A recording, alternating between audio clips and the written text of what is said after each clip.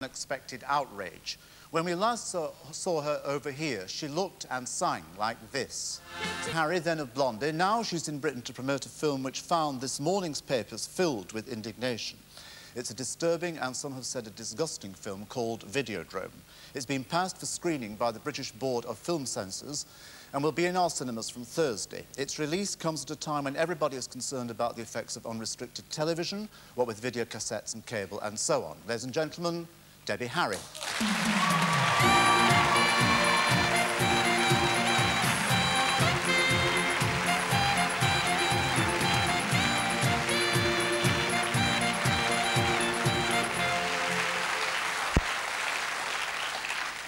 Now, were you expecting this furore that's broken out over the movie? Oh, yes.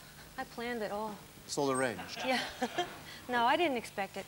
I didn't. And how do you feel about it? Well, I'm glad, actually, but I think it's sort of incorrect. Now, why are you glad? Well, it's good for the publicity if the film makes everybody curious about it. Yeah. And what are you sad about? What am I sad about?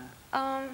Well, I'm not sad, but it's a good movie. It is a good movie. But it's a horror film. It's what it is. It's very specific.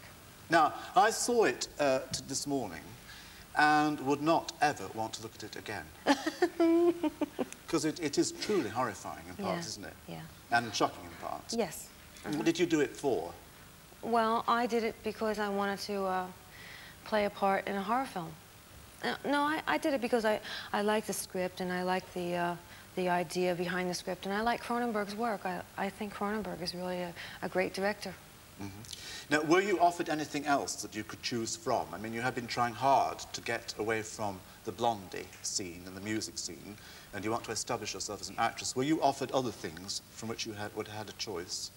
Well, this is the only one that I actually got after doing the screen test. They wanted me afterwards. Yeah. The other ones they didn't. What else did you screen test for? I don't think I ever did really a screen test. I did a couple of readings, stuff like that. And auditions and things? Yeah. Now then, there are 3 or 4 important messages in the film, aren't there? I don't know. Well, there are. There are. I mean, it's about overwhelming attack from the video and the screen and all that we see.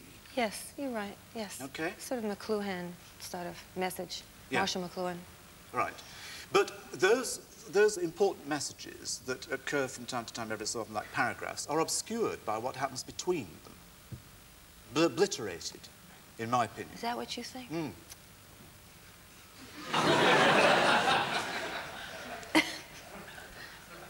I don't have anything to say, really. You don't find any of it disgusting, do you? Well, of course. I mean, it's what it is. It's a horror film. It's supposed to shock, and it's supposed to be what it is. Have you seen Scanners? No. His earlier film? Any of his earlier films? No. He's a specific kind of style. Yeah. It's quite gory usually and shocking. And he always works with topics that are very sort of modern and mythical at the same time and important. One of the things that he says is that public life on television is more real than private life in the flesh, which is an interesting idea, that, isn't it? That yes, people believe that what they see on the screen somehow is real, and they're not interested in what happens in private life. Has this happened to you at all? I sometimes feel that I am living for people, that they want me to sort of experience and live for them. What do you mean by that? By, I don't know, by the letters that I get and stuff like that. That people want you to be something that you're not? Well, that they sort of interpret some of the things that I do or how my life might be according to their fantasy. Mm-hmm. That I might be achieving something that they think is important to their life somehow. Somehow it's related. Yeah. Now, we're going to talk about your life in a minute, after we've had some music. Do we have to? Well, but there is another important part of your life as an actress, isn't there, apart from the film you've made today, or the film you're showing this week. I mean, there's a part of it as the Traffitanzi actress. Oh, that, right, yes. And as a singer, but for the moment, we shall come to that in a moment. For the time being, thank you very much, Debbie Harry. Thank you.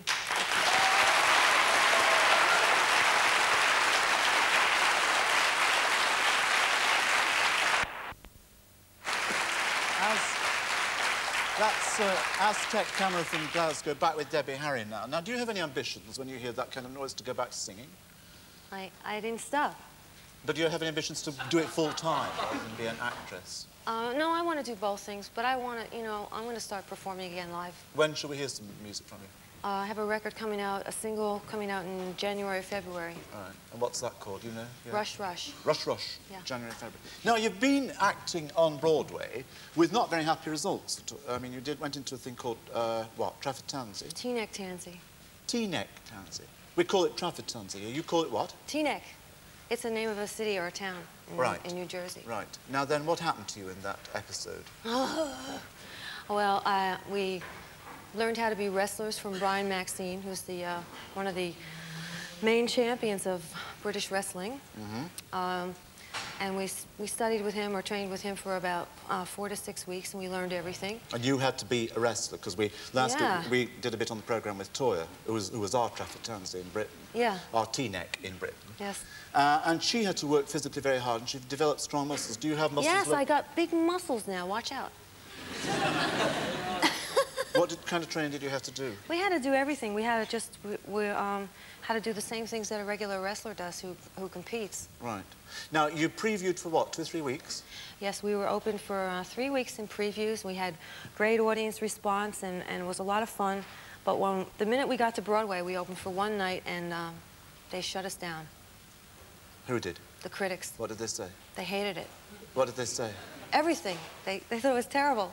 Everything. I mean, anything you could say that was bad, they said it. And that is powerful enough for the manager or the owner or whoever's backing it to say, out. That's right. But that's the way Broadway works. Unless the backers of a show want to put in considerable amount of money to overcome this critical, you know, evil touch, whatever, then you have to close. What did they say about your own performance?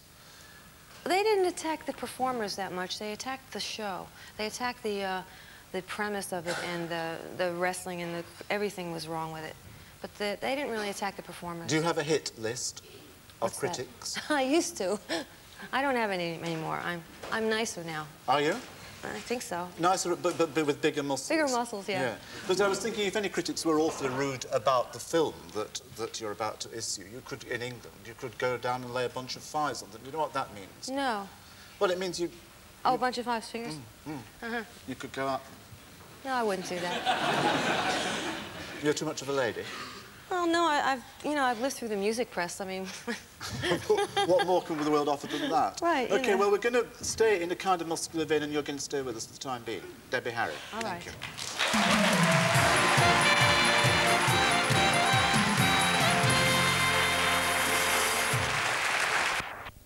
you. Do you want to have a go with him? Oh, you're kidding. Which one do you want to go with? You. Wait, you be the referee. I'll referee for you. Put your... body onto that thing there. Okay. Now, do you know the rules? Well, sort of. You put your feet under the table. Can I cheat? No, put your feet under the table. I've got high heels on, it's not fair. Right underneath. Now, your backside has got to remain on the seat. Okay. Okay? Your elbow must remain inside there. Okay. You ready? You got to beat him, right? No. Come on, let's all shout for Debbie. Right? Wait a minute, hold on, get out of this. We have to hold on? That's right. Okay. Okay, ready? Ready. Take the string. Go. Come on, come on.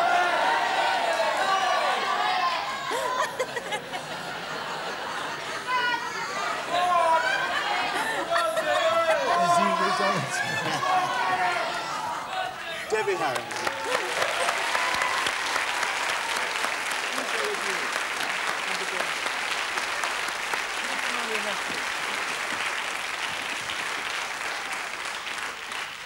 Get ready. Go. It's very easy.